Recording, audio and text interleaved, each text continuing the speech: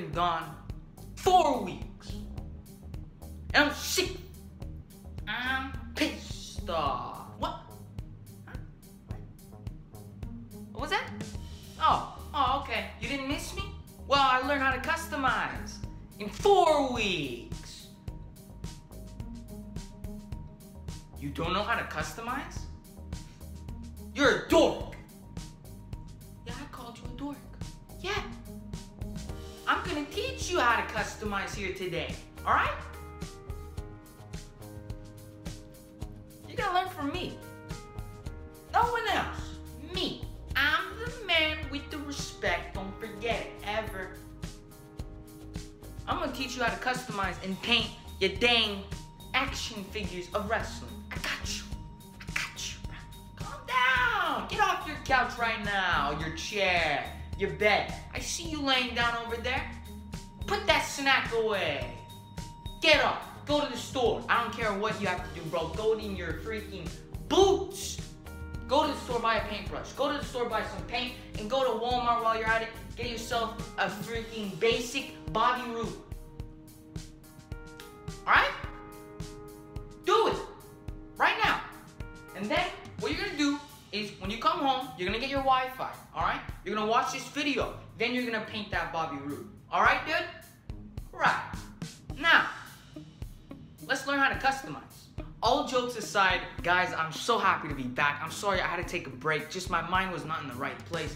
And also, I wasn't really happy with my content. I just kept uploading the pic fed. And as much as I love it, but like, Jesus Christ, I miss the videos. And like, not the pic fed. I don't know. I just prefer my videos.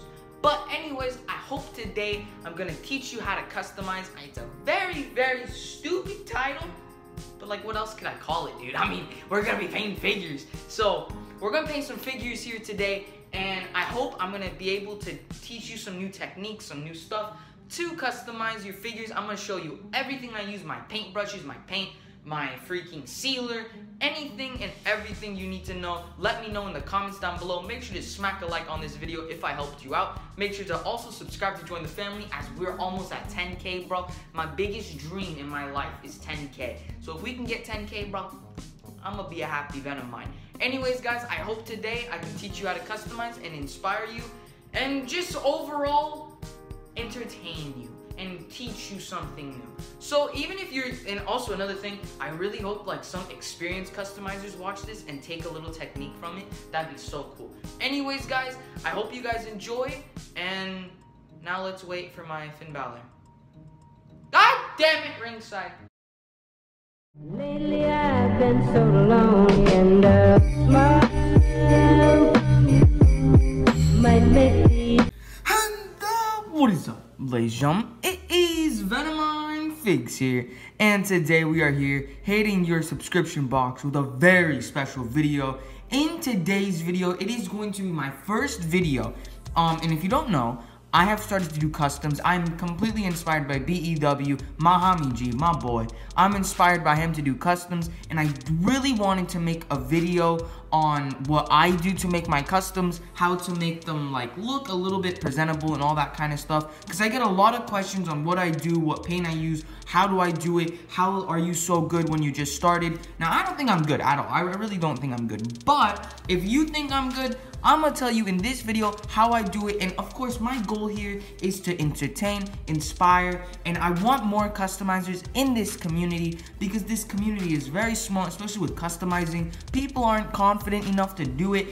I wasn't even confident enough to do it, but I pulled the trigger and it's working out pretty well. I think I'm doing pretty good, but I'm still not A+.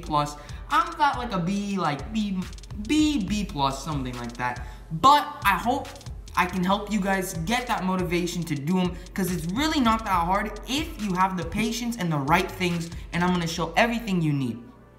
In today's video, we are making a New Japan Prince Devitt, and yes, I am going to make this. It is not too really hard. It's not really that hard.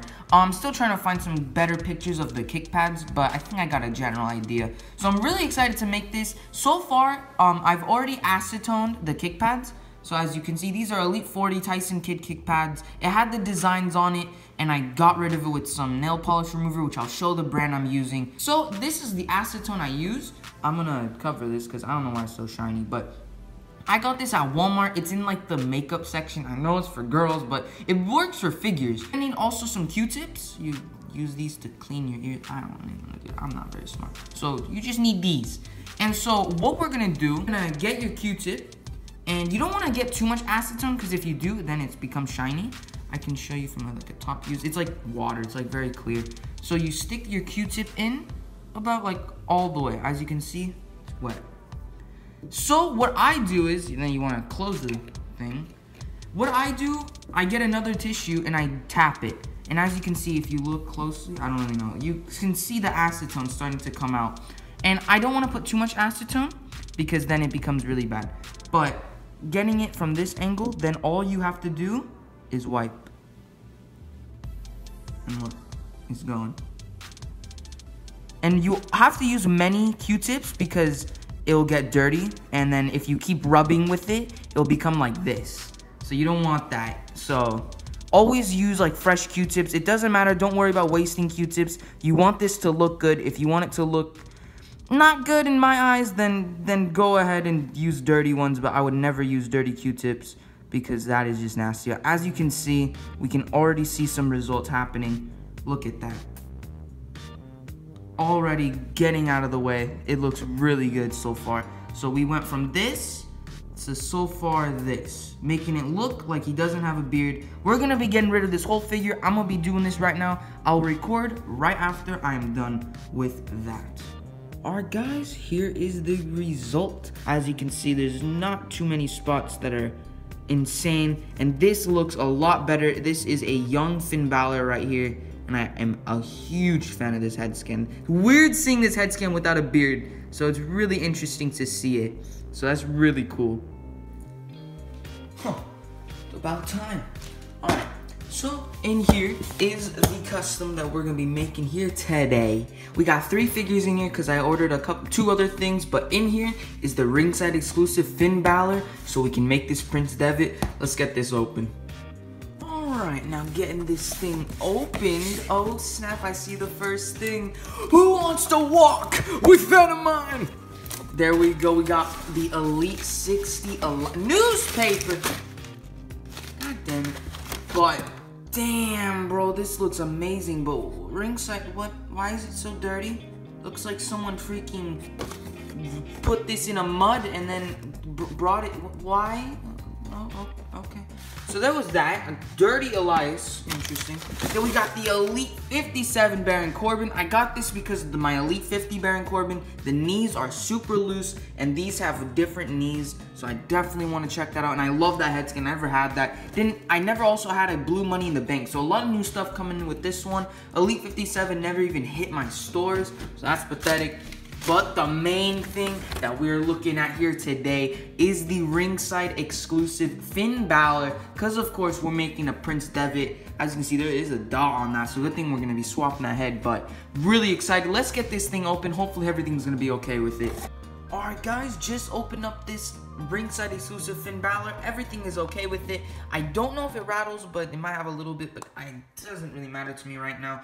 But anyways, we are going to definitely be part swapping this bad boy, because remember, we're going to be putting some arms onto this. As you can see, we're going to be putting those arms. I'm guessing this is an Ambrose. Not sure what arm this is. Then we're going to be putting our acetoned Finn Balor NXT head scan. As you can see already. I can already kind of see it. So there's that. Then we're going to be swapping the calf. And we're going to be putting these Tyson Kid kick pads, as you can see. So just to save some time, so I don't have to paint this. And also, just so when I paint this, it doesn't chip like over time. So this is just perfect. Acetoned and everything. We're going to be knee swapping that. And this one hurts me too, guys. Don't think I'm happy about this. But this is actually going to be for a future custom. We got a fodder Elite Neville. We'll be taking off these kick pads and putting these open knee pads onto this. So a lot of stuff to swap here today. And we're going to be doing that. I'm going to show the whole process. And I hope, again, I'm just here to inspire, bro. So hopefully you guys can learn a little something. So let's get all these to swapping.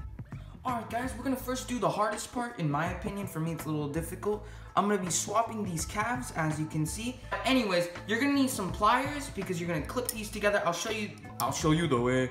Okay. Venomine, get out of here, bro. That was like totally like beginning of 2018. Anyways, let's heat this thing up and let's do the hardest part for me. Okay, so this is an awkward angle, I know. So you can also use hot water, but I use a blow dryer. And so as you can see, it's super hot. So what we're gonna do is, it might be hard to see, we're gonna peel this back. So like that, it came right out, dude. And so then the peg, as you can see, it's stuck in there. We're gonna take that out. I just put this to the side. If I need the peg, I'll use it later. And then we're gonna slide the knee pad out. So that was that, so I was taking that. So that's what we have so far. Then same thing with the other one, peel it back all the way and then just take it right out. It comes like smooth as butter, dude. So I think I just lost that peg, so I don't even know where it went. So there's that. So we have this, and then now we need these ones, so we're gonna be taking these out, which is super simple once you get the hang of it. So as you can see, just peel it back, smooth as butter when you really have it heating up. So this is a weird one. Okay, so now that we have these kick pads out and we have the Balor figure, so you need to, of course, because I've done this, like I mistakenly did this. We're gonna be sliding this in. So as you can see, we slid it in like this. We slid it in, and then you're gonna need the peg. So I'm gonna be using this peg, and we need to stick it through about halfway. I'll show you, but I gotta heat this thing up again. This part, we need to heat up this part so it can go through. As you can, actually might even be able to go through. Let's see. This is so hard, dude. You get the peg, and then you want to get the smaller side because it's just easier, and you want to just force it halfway through. This does hurt your thumb, so just be careful. All right, there we go. So as you can see, the peg is in halfway, and then all you'll have to do is just, of course, you have to align it. And so right there, I'm gonna align it right up in here. So I aligned it, and now we're gonna heat this up again so it can be hot. We get our pliers, and then we just click it. So super simple. I'm gonna be doing that right now. So give me like, okay. So now I just heat these bad boys up. As you can see, super rubbery. Now what we wanna do, and you wanna do it quick with the blow dryer especially, I'm gonna align this up, stick it through like this. Then I'm gonna get my pliers, and I got these from Walmart if you're wondering. I'm gonna go like this onto, it's hard to show, really. I'm gonna go like this, and then we're just gonna clip it right through. And so it's not gonna be in the shot right now because I really wanna get this in first try. And just force it through like this, so I'm holding it pretty tight. And there it is. It's going right through, both sides. This side, sometimes you gotta push it just a little more just so it can get in all the way. But as you can see, now this Finn Balor, and I know skin tone doesn't match, but the knee pad will cover that. It has white kick pads. We're gonna swap these onto this. So let's do that real quick, and I'll see you once I do that. So as you can see already, that is how it looks. Okay, we are right here, and so I'm gonna show you everything I do. Number one, we use this type of tape. I use this tape because number one, it doesn't leave any marks when you take it off. And also, as you can see, this is how I do it right here, just because no one's perfect in life, remember that. When I paint, I don't wanna really get it on the body. If you're wondering what paintbrushes I use, which take a screenshot if you have to, I use this type of paintbrush. This is the same one that BEW uses, and Dropkick_Customs. They use these, and I recommend them like crazy. These are fantastic. I got this at a store called Joanne, so I don't know if you have one of those. A toothpick is always helpful if you need to mix colors. It's just a lot easier. So that's for that. Then I got a little foam cup, really not worth much, so I don't want to use cups that are a little more pricey. I just put water in that. My sealer that I use is this one. Again, same one that BEW uses right there. So if you want to take a screenshot of that. I'm sorry if my hands are shaky, by the way. And then, so there's the knee pads we're gonna be painting very soon. I got this Balor figure just so I know the back, because the same kind of design goes for this Balor. I don't know how to really explain it. I got a little paper plate, and this is where I put my paints in it. So my paints that I use is folk art. Now, I heard a lot of stuff like folk art's not good. I use it, and it's not bad. The white is not the best kind, so I don't really recommend the white. But I do recommend the paint. I don't know, I've been okay with it for the majority. I've been using it for all my customs. It's all been working out, so I would recommend folk art. I'm using cobalt blue, And make sure it's acrylic if you can find it in the color that you need. For paintbrushes, I have my sealer brush, so I just get a paintbrush I don't care about. This is a size 4 if you're wondering. I use the size 2 flat, as you can see. This is good for the types, as like just like that. Then the main thing, which is like literally you're gonna be your best friend when doing customs, is your liner. And this is always necessary, and again, like I said, your best friend. It's a super fine brush, but god dang does it do good details if you can really get it. So definitely I recommend this for your brushes. So that is for brushes.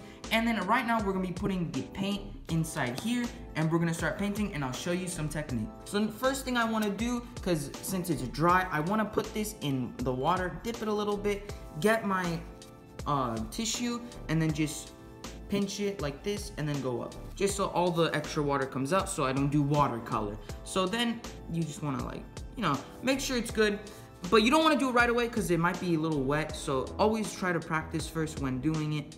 So as you can see, there's the blue, and then I'm just gonna practice a little bit on the plate so I can make sure that it's a good shade, and it looks good to me. So definitely I do want to continue with this one.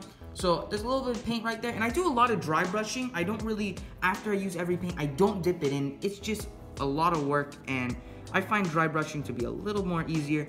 So you want to dip your brush. Now this is a good question that I get a lot. So you want to dip your brush about halfway. So as you can see, that's about halfway. I take it out. It is like a glob, but you have to flatten it out. So here we go. Here's the part. So there you go right here, and then we just rub it like this, and then we just make it and spread it out until it becomes really good. So just keep spreading it out, make sure it's clean over time. I know right now it does not look good, but we have to do layers, so it will take a little bit. And so there we go. As you can see, we flatten it out. It looks clean. I like how it looks. But we also have a little more paint on the other side, so we're just gonna rub that.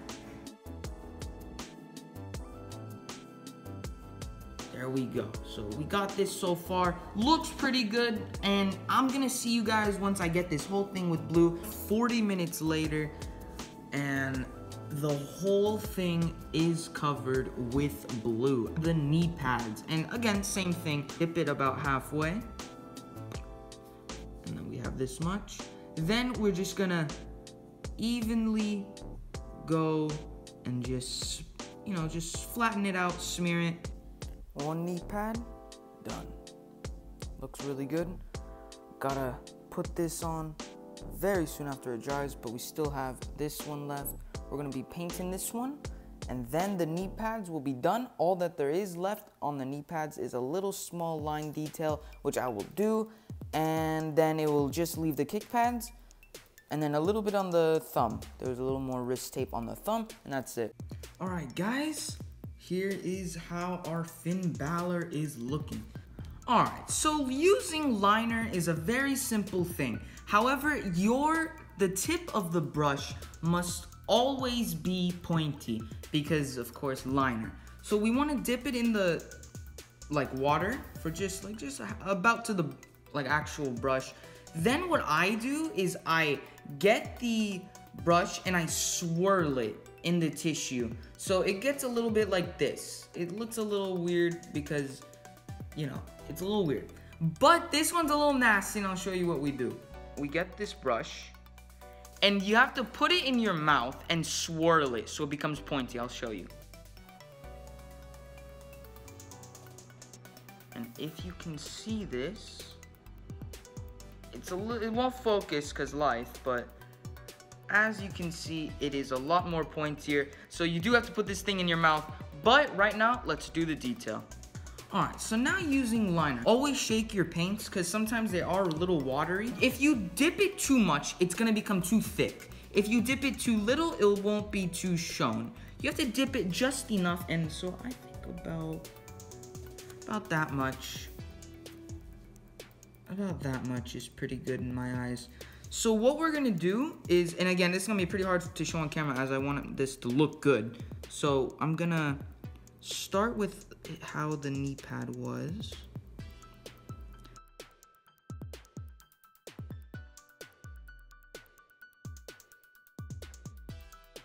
then I'll right now clean this thing up. But this is how the knee pad looks. There we go. Both knee pads are complete. My main priority right now is this, to get the triangles on the back. You know, it's the same technique as I showed with the trunks. We can do a little bit, but I definitely need to have 100% focus with this. So again, we're gonna dip our brush. Move my damn hand out of the way. We're gonna dip this about halfway, as you can see, the paint. Then what we're gonna do is I'm gonna have this as reference right next to me. We're gonna make sure this is held properly. I wouldn't hold it this way whatsoever, but since I need it to be a triangle, I'm probably gonna stop. I usually do my marks, so I'm gonna start from right here, as you can see. Start about right there. My triangle needs to be somewhere about like this big, I would say. About that big. The point, I would say, would stop right here. I think that's perfect. So as you can see, I put some markings right there, so the triangle will come out that far. It will hit the point right there. Ladies and gentlemen, 3 hours later, we have finished our New Japan Pro Wrestling and JPW Prince Devitt. And god dang, did this thing take forever. I mean, I am so proud of it. We are not done yet, ladies and gentlemen. I have to teach you how to seal. And I'm not the best at it myself. And again, with customs, they are not playable. Do not play and put this figure like through a table. Like, it will chip, even with sealer, because I'm still learning. But I will show you how it works. And let's seal this bad boy up. The custom will be complete. When sealing figures, you never want to use a paintbrush that you always use. You want to use a paintbrush that you don't care for. And this right here is a paintbrush that I don't even really care for at all. So you want to always, because when this sealer hardens up on the like fur, I guess, or like the little hairs, it like is like a solid rock. Like, dude, it's pretty damn rough.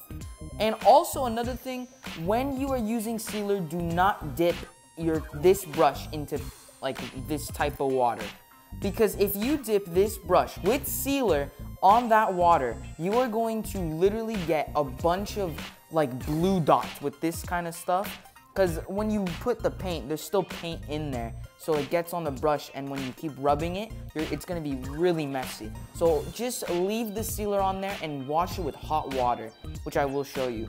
So what we want to do is, I mean, I just usually don't put this on like a plate or anything. I just straight up from the cap. It's white. It's like, okay, there's the figure. It probably broke. No, I'm kidding. But, so it's completely white, but when you put it on the figure, it turns clear, and I will show you that. So let's move this out of the way. So when doing this, I usually dip the whole thing in, and then I just rub it on the, like, by the cap, just so I don't have to worry about it. I would rather put the arms up so I don't get any sealer anywhere else. So that's about the sealer right there. And again, it is going to be white, and I didn't know this at first when I first started sealing. It's going to be white, but after like not even like 5 minutes, like 2-3 minutes, it will become clear. So as you can see already, this is how it works. And see, there are going to be a little bit of chunks because there are some left. I should have cleaned this. So always make sure your paintbrushes are clean when doing this type of stuff, and you don't have to worry about like anything. You can just keep going with it, get it done very quickly. You know, just rub it. It turns white, but then as it goes, it does like become clear. Well, guys, this was Venomine Figs teaching you how to customize your WWE action figures. Do not be afraid to do it. It is a lot of fun, but with patience and practice, you will get it. Do not give up when you first do it. No one is perfect when they first do it, so do not give up and put yourself down about it. That is something that I'm still learning to this day, but I'm super, super proud of this New Japan Finn Balor, or Prince Devitt, I should say. This is an amazing figure, and I'm very proud of myself for even making it. Honestly, I would not have been able to do any of this without BEW inspiring me. Seriously, BEW is my main inspiration for this whole thing, and so I want to huge shout out and biggest thank you to him, honestly. So hope you guys have enjoyed this video. If you have, make sure to smack a like if this video helped you guys out and gave you that confidence to just do customs, because this whole purpose of this video is to inspire and also to help and bring new people who want to customize their figures. I want more customizers in this community, because what I love about this community is the creativity. And so definitely I want to see more customizers. If this video helped you out, leave a like. Make sure to subscribe to join the family. I hope you guys enjoyed, and I hope this video really did help you out. I hope to see you in the next video. Venomine Figs is back. I took a little break, but I am back. Peace out, guys.